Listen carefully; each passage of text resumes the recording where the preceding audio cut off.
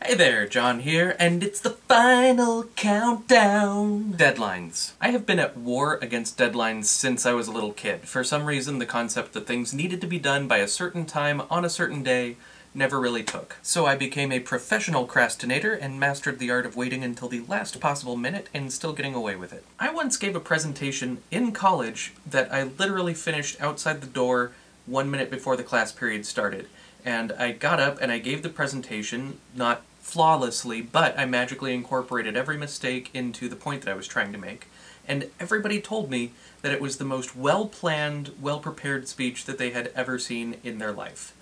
And that drove me crazy. Now, looking back on the presentation from 5 years ago in terms of how it affects me today, it really doesn't. Whether I finished it in the hallway outside, or whether I finished it the night before and got plenty of sleep, it wouldn't mean that there's a limousine in the driveway instead of a Corolla. But here's what it does mean. It means I let myself develop a pattern of procrastination, and that was only one on a long list of times where I fed the bad habit and starved the good one. And as a result of how beefed up the bad habit got and how wimpy the good habit stayed, I am still to this day procrastinating, even on the projects I make for myself. So, if you're in the same boat, here's what I've learned.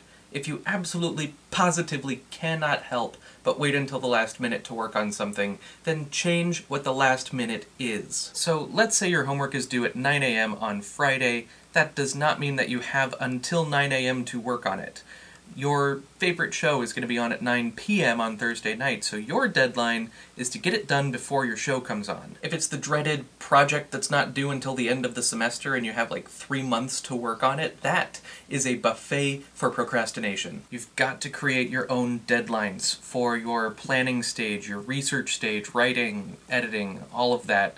And you have to make them for a lot sooner than 3 months from now. And it gets a lot easier if you make a habit out of every day spending just a couple of minutes to make sure you're on the right track with that. Now, don't do that because school or this class or that project is the most important thing in the world. I mean, they are important, but they're not the end-all, be-all reasons in and of themselves. Do it so you learn the habit for yourself. Do it so you don't spend the rest of your life staying up all night working on something you could have gotten done yesterday. Do it for your sanity.